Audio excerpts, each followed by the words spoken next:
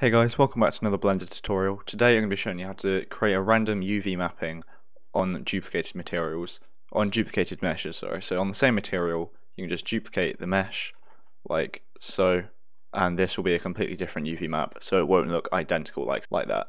So let's get straight into it. So what we're going to want to do first is, obviously, we have the texture on it already, and we want to open this in the shading tab, so we'll select it and go up here to shading, like so. And if you don't see these nodes here, what you're going to want to do is just tick the use nodes there, like that. So I'm just going to select the image texture here and hit Control T to get the texture coordinates and mapping for this. Then we'll just select these and move them over to the left to give ourselves a bit of space here. Then out of this vector node here, we're going to just Shift A and search to add something, and we're going to get a separate XYZ coordinate to then change the vector into the math nodes, so we can then manipulate the X, the Y, and the Z coordinates. So then we're going to get Shift A again and add.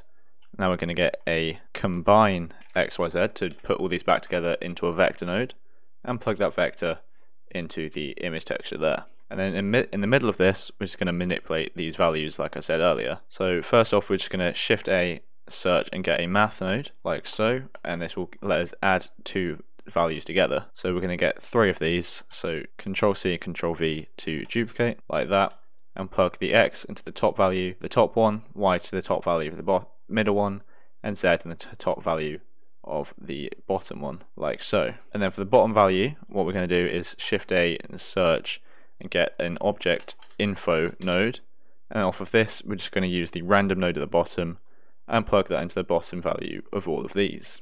Then we're going to plug in the appropriate ones over here again. So the X one obviously goes to X, the Y goes back into Y, and Z goes back into Z, like so. You can see this now looks normal again. And now that should be all done. So I'm just going to move that back over like so. Like I say, this should now be done. So if we go back to the layout tab up here and duplicate this again, so Control C, Control V, you can see that this has changed. Control C, Control V, it's looking different each time. Now obviously you might have better textures which will look better with it, through like a wall or wood floors or rocks or something, but this does work. So you can see it's in the bottom right corner there, it's in the middle there, it's down there, it's over here. So it is different each time we do this.